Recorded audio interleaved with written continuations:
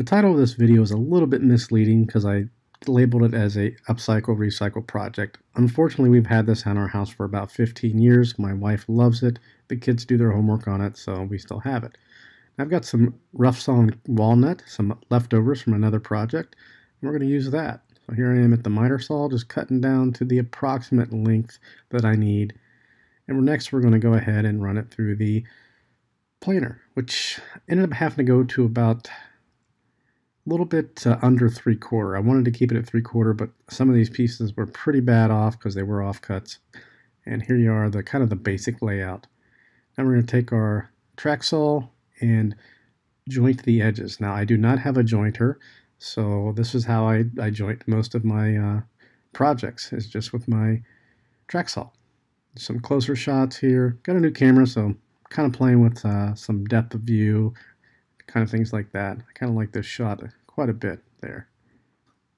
Again, just jointing everything. And then we're going to take it to the table saw and joint the other side. So I've got the fresh cut side against the fence, and then the new side against the kerf there. Now I'm making a little X approximately in the middle of this. I'm taking some hot glue, and I'm going to hot glue a screw to it. Basically the head is going to be on there.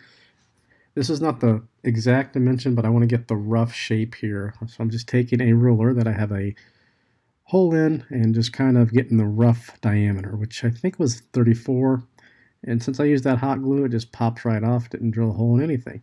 Now I'm marking for some tenons.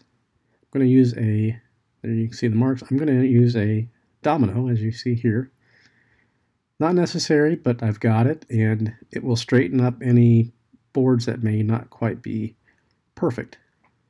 And next we're going to actually do the glue up and install the dominoes. Again, this is not necessary, but any boards that are not perfectly flat, this will help me to achieve that. And what I've done with the dominoes, one side is the standard side, which is right here that I'm gluing up. The other side is a little bit bigger, so there is some wiggle room. I can move it around and it can expand. Just continue pounding here. And here it is with some blocks. I've actually got some steel on it to make it perfectly flat.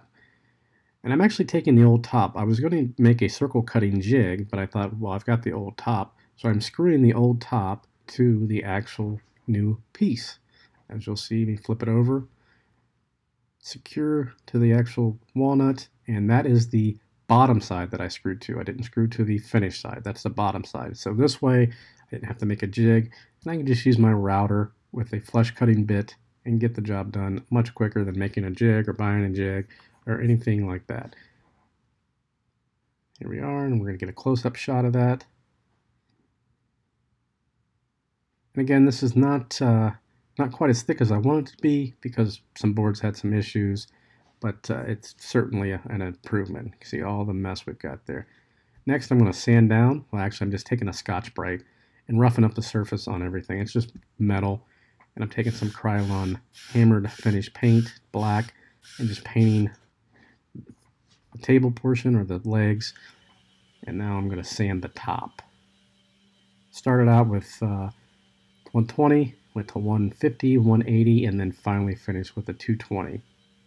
And next we'll unscrew the old top from the new top. Again, this is on the bottom, and the screw holes line up perfectly for where I need to mount the new top to the legs. I take that off, and you'll see in a moment here, this just pops right off. I didn't have to glue it down, nothing. Made it quick and simple. I'm not going to do anything to the bottom. It's just going to be rough. And the top is nice and smooth. I should have maybe smoothed this out, but there was no sense in it, no reason to do it.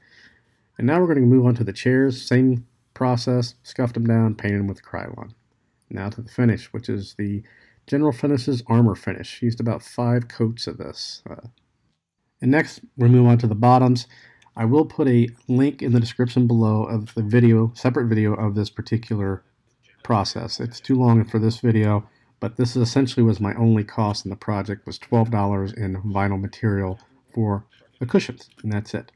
I will also put a link in the description below to anything that I've used in the video if you're interested in purchasing those as well. Cutting off the excess here. And next we're going to move on to the actual finished product, and there it is. I think it turned out great. My wife, she thinks it's nice, but she misses her old blue set. Beat up blue 15-year-old piece of junk that we had. So go figure. Anyway, If you have any questions or comments, post those below. Subscribe. Thanks for watching.